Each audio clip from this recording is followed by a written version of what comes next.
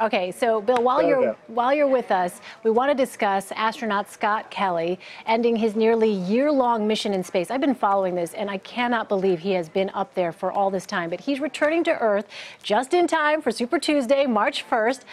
What do we know about the details of his return trip?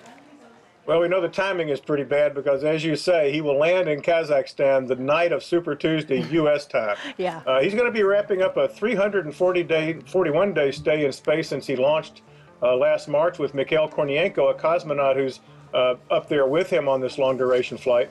We haven't heard the results of any research yet. They've been collecting data the whole time to learn more about the effects of weightlessness, space radiation, things like that on future crews who will have to spend long periods of time in space on the way to Mars, for example, or other deep space targets. So I think everybody's waiting for him to get back, let the doctors have a chance to really get into the data and see what insights they can glean from that. He seems to be in good spirits. He certainly seems healthy.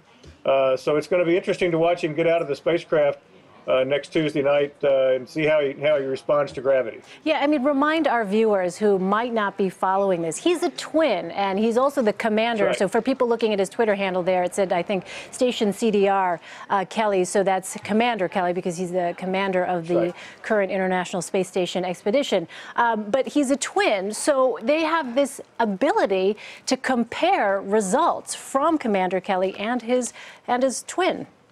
Yeah, that's right. Mark Kelly is also an astronaut. He's a retired shuttle commander. And before Scott Kelly took off on this mission, they began collecting samples from both brothers.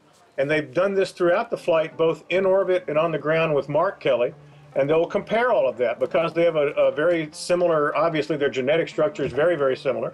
And they'll get a really nice control sample with Mark Kelly on the ground. Here's a guy who never left gravity. Here's how he responded compared to his twin brother who's been out of the influence of gravity for nearly a year. So it's a really interesting experiment. It's very handy to have twin shuttle commanders and a space station commander able to go up and do this. Yeah, just amazing. I can tell you, I will not only be following Super Tuesday results, but I will definitely be watching to see when Commander Kelly comes back. All right, Bill Harwood for us. Bill, thank you so much. Hey, sure thing.